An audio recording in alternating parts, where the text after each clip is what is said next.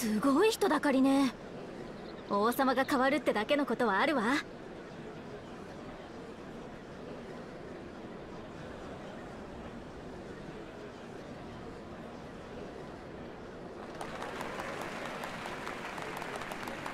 始まるようだ。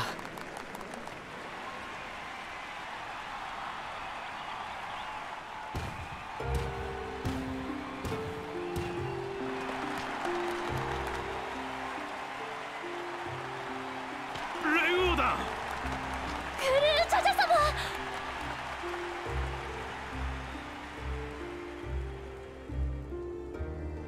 利王様は今日もお休みか。めでたい日なのに残念だな。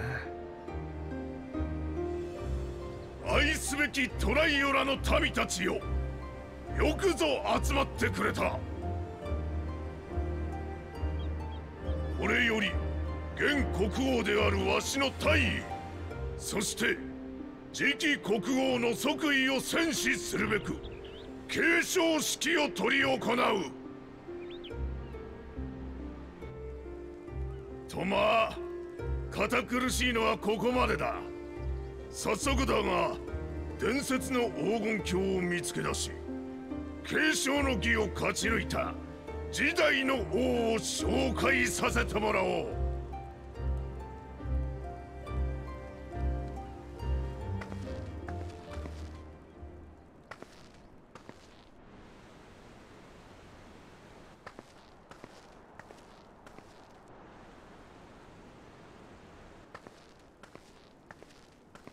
我が娘ウクラマトだ。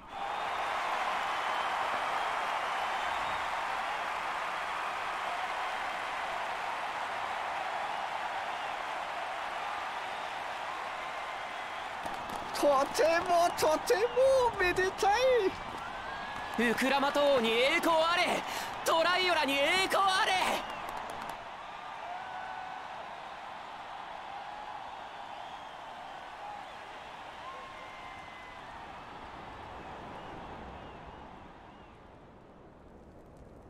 旅に出るまで私は知らなかった。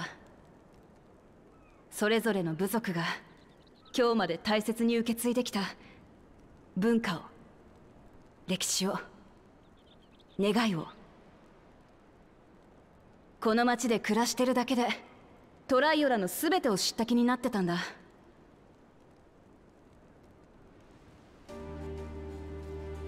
でもハヌハヌ族の集落ではイヒーハナ祭に込められているのが全ての命に繁栄を願う祈りだと知った。ペルペル族が大切にしているアルパカがどんな風に育まれているのかも知ったよ。そしたら苦手だったはずのアルパカを好きになっちまった。モブリン族とツボダクミの関係を知ったら、彼らが力を合わせて生み出す創作物の全てが今まで以上に輝いて見えるようになった。ヨカフイ族の歴史や思想には胸を打たれた。人が死ぬのは肉体的な終わりを迎えた時じゃない。誰かの心から忘れ去られた時だってな。400年以上も争い続けたシュバラール族とマムージャ族が和平を結んだことで生まれたシャブルクピビル。そのうまさは平和の意味を教えてくれた。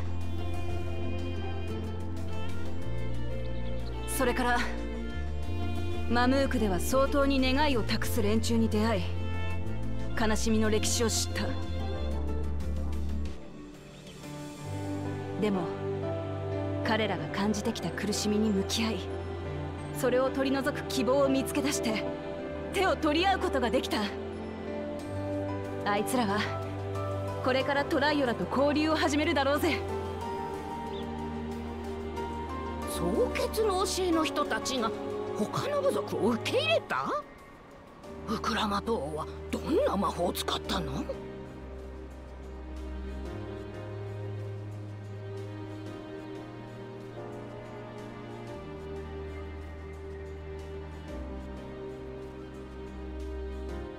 とまあトライオラの愛すべき文化や人々に出会えた一方で、この国にはまだたくさんの問題が残ってることも分かった。コザマルカでは飯が食えず盗賊行為に走る奴らがいた。ヨカフイ族の一部には未だに戦いを望む連中もいる。誰もがみんな平和で幸せに生きてるわけじゃねえ。それに私が旅してきた土地以外にもまだ出会ってねえ多くの部族が暮らしてる。知らない文化も歴史も願いも山ほどあるはずだ。だから私はトライオラの王としてみんなのことをもっと知り、もっと好きになって笑って暮らしていける国にしていきたい。だって私はこの旅で見てきたみんなの笑顔が何よりも好きだからだ。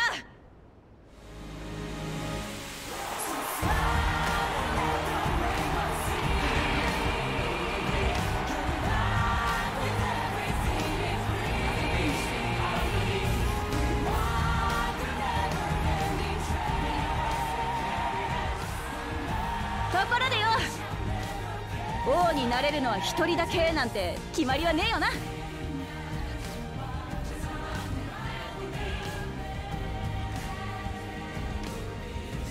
いつ何を言い出すつもり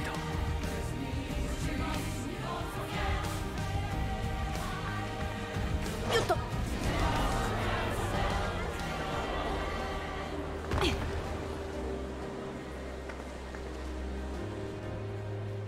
みんなも知っての通り、私の親父には頭が2つある。武王と利王、2つの心が力と知恵を合わせて国を起こしたんだ。そんな国をさらによく変えていこうとするなら、未熟な私の力だけじゃ無理ってもんだ。だからよ、あんたの知恵を貸してほしい。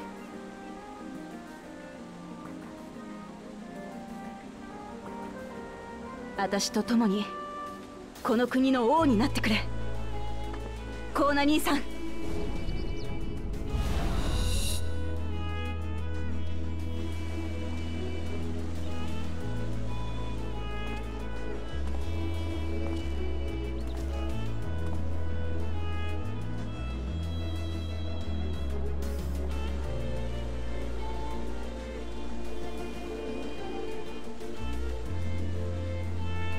本気なのかい、ラマチ。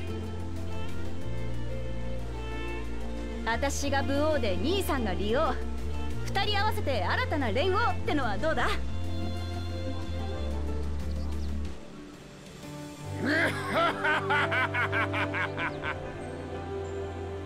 まあいいんじゃねえか。王が二人いたところで困ることはねえしな。全ては民がそれを受け入れるか否かだ。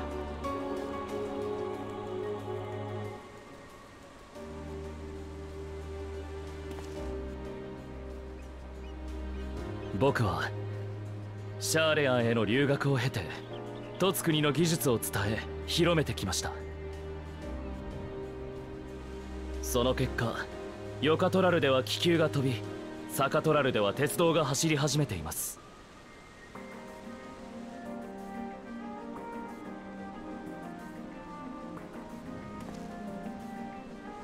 トライオラの技術力と生活水準を高めることで他国に対して国力を示し、侵略に対する抑止力とする。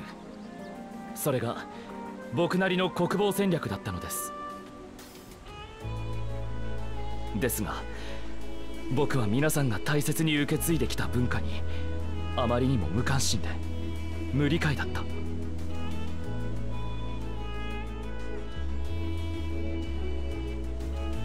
文化とは人が脈々と受け継いできた生きた証。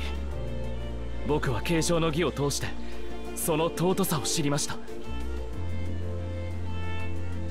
もしも僕のことを認めていただけるなら、皆さんに寄り添った方法でこの国を豊かにしていきたい。それが先代より利用を受け継ぐ者としての責務だと信じて。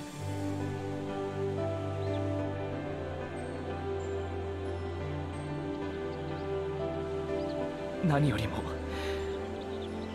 皆さんには幸せであってほしい。それが僕の素直な思いです。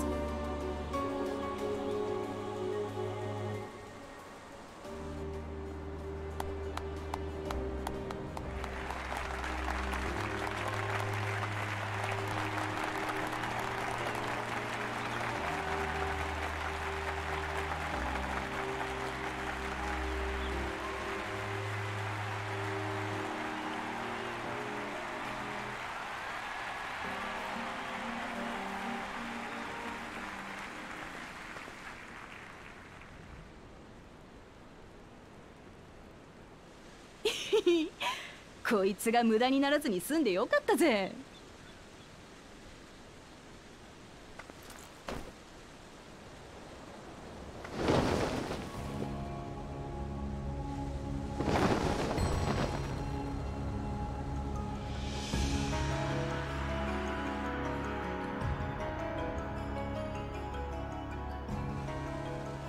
こいつは私とコーナ兄さんが王となったことを描いたトライオラ女子誌の新章。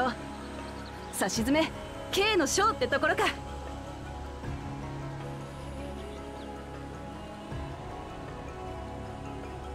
まったく継承式を前に忙しそうに走り回ってると思ったらこれを作らせていたわけか。言っとくがただの思いつきじゃねえぜ。継承の儀を経て私がたどり着いた答えさ。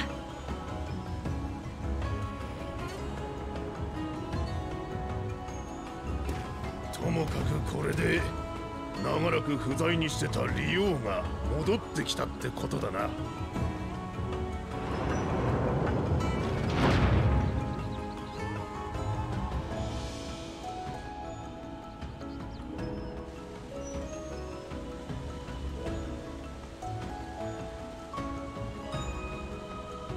隠してても我が子には分かっちまうか。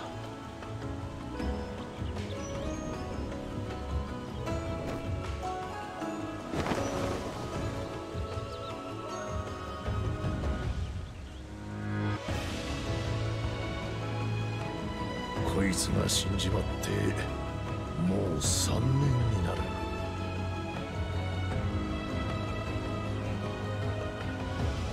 そんな利王様がお亡くなりになっていたなんて。とてもとても悲しい。そうじゃなきゃいいとは思ってたが。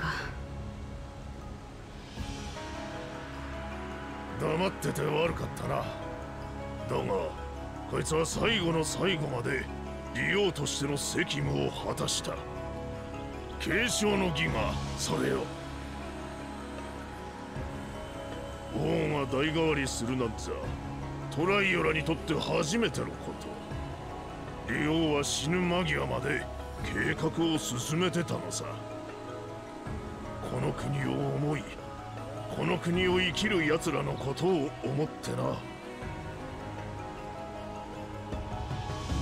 たく決めるだけ決めたらあとはわしに押し付けていっちまいやがって。ま、お前たち2人が連合を受け継いでくれてこいつも満足してるだろうさ。